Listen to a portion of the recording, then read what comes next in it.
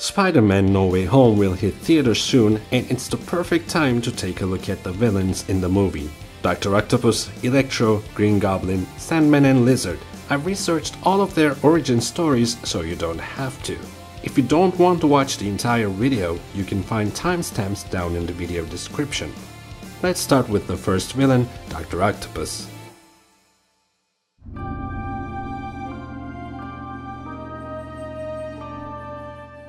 Like almost every character in this video, Doc Ock is created by Stan Lee and Steve Ditko.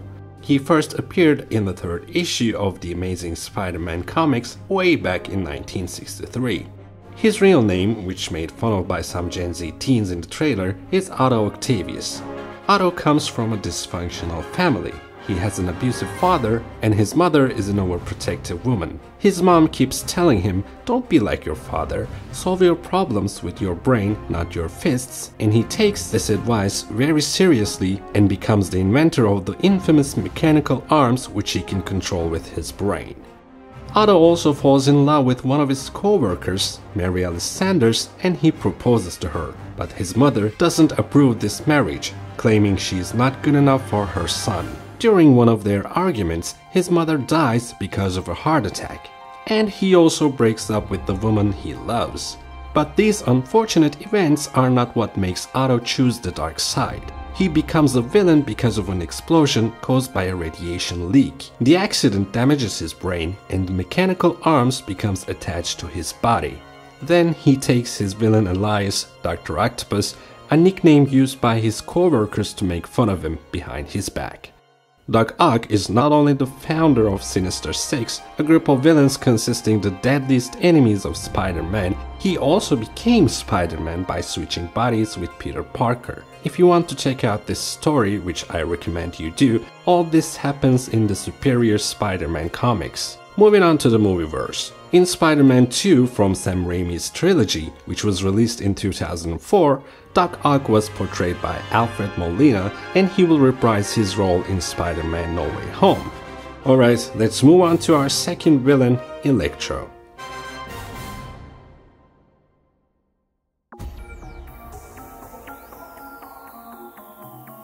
There are two different versions of Electro in the Marvel Universe. The original Electro is the one created by Stan Lee and Steve Ditko. And the other one is Francine Frye, who first appeared in 2014 and became the second Electro in 2016. Let's have a look at the first one. Electro, aka Maxwell Dillon, first appears in the 9th issue of The Amazing Spider-Man, released in 1964. Max is just an ordinary electrical engineer, but one day, while he was repairing a power line, a freak lightning accident turns him into a human living electrical capacitor. His powers were very weak at the beginning, and this leads him into stealing equipment from Stark Industries so he can charge himself. After a while, he became so powerful, even Magneto-senpai noticed him. His first encounter with Spider-Man happens during his attempt at robbing J. Jonah Jameson, and he actually almost kills Spider-Man. But Spidey is smart. He uses a fire hose against him, making Electro short-circuit, and wears rubber gloves to beat him up. In the comics, Electro also appears in Daredevil and Fantastic Four as a villain many times. Even though he's such a strong villain, he usually gets defeated or outsmarted by the heroes because of his weakness to water. As he gets older, Max starts losing his powers, and this brings us to the second Electro, Miss Frye. Francine Frye is a lady obsessed with villains, just like me. She becomes friends with Electro, and one day she tries kissing him and dies because of the electricity in Max's body. Later in the comics, she is brought back to life, but apparently that kiss caused their DNA to mix with each other through their saliva, and that's how she got her powers. After coming back to life, she kisses Max this time, kills him, and becomes the new Electro. In the movieverse, Electro first appeared in The Amazing Spider-Man 2, portrayed by the famous actor Jamie Foxx, and he will reprise his role in No Way Home. And by the way, kudos for changing his costume and character design. This time he looks way better. Let's move on to our third villain, Green Goblin.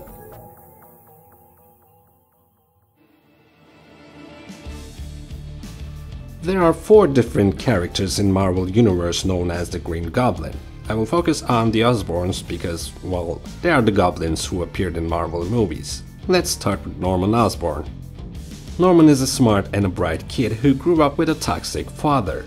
He builds Oscorp Industries during his college years with one of his professors, Mandel Strom, and becomes one of the richest people alive.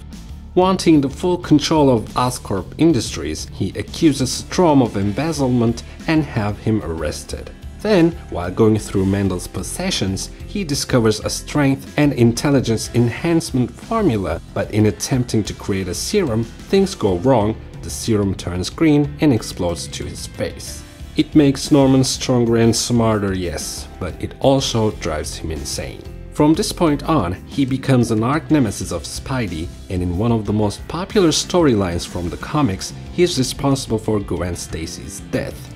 Remember, an alternate version of this story was also in The Amazing Spider-Man 2, probably the only good thing that movie did.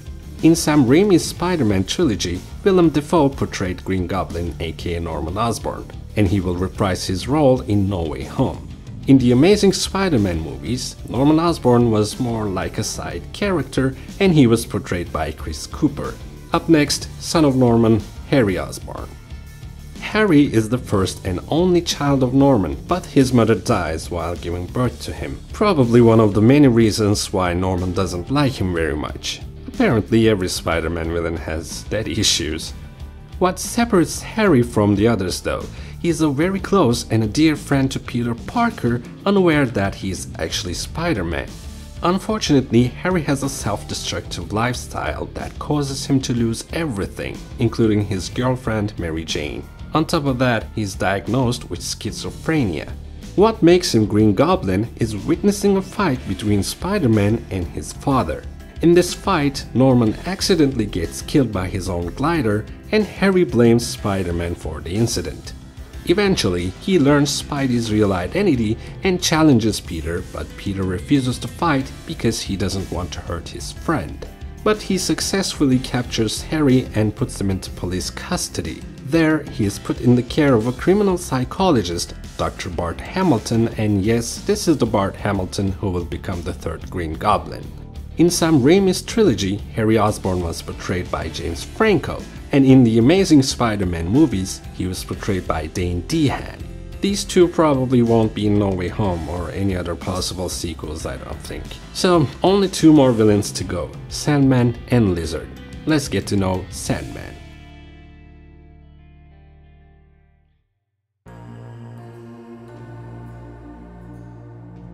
Sandman first appears in 1963 as William Baker. He changes his name to Flint Marko because he doesn't want his mother to know that he's a criminal. His illegal activities eventually puts him behind bars, and while he was trying to escape, he ends up on a beach near a nuclear testing site. Coming into contact with sand that's been irradiated changes Marko's molecular structure into sand, meaning he can transform his whole body into sand. He's so impressed with his new powers, he calls himself Sandman. His first encounter with Spidey happens in Peter Parker's high school, but Spider-Man manages to defeat him with a vacuum cleaner and hands him to the police.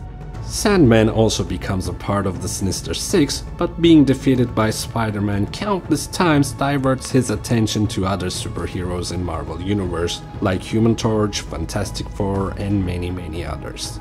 In the first Spider-Man trilogy, Sandman was portrayed by Thomas Hayden Church, and he will reprise his role in No Way Home. You may remember his storyline was pretty different in the movie. He was a loving father, but he was in serious debt. He was also the reason Uncle Ben was killed. A very unnecessary change it was, if you ask my opinion. Last but not least, Sandman lately appeared in the Ultimate Marvel comic books, and he's kind of a man-made mutant now. Moving on to our last villain, and he actually triggers one of my biggest phobias, the Lizard.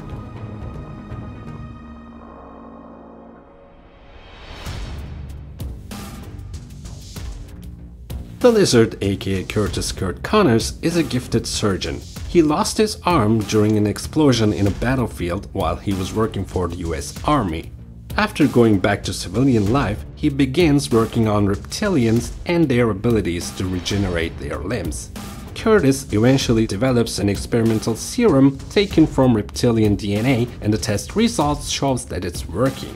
But when he attempts to use the serum on himself, sure, things go wrong, and as a side effect, he subsequently transforms into a lizard. When he is the lizard, he has superhuman strength, intelligence, and he can mentally communicate and command all reptiles within a mile of himself via limited telepathy. That's like one of my worst nightmares. In some instances, Kurt is able to transform into the lizard under stressful conditions or when he's really angry, just like Hulk. In some variations of the character, he's actually an ally and a respected mentor to Peter Parker, like in the first Spider-Man trilogy. In those movies, Dr. Kurt Connors was portrayed by actor Dillon Baker, but he never transformed into the lizard.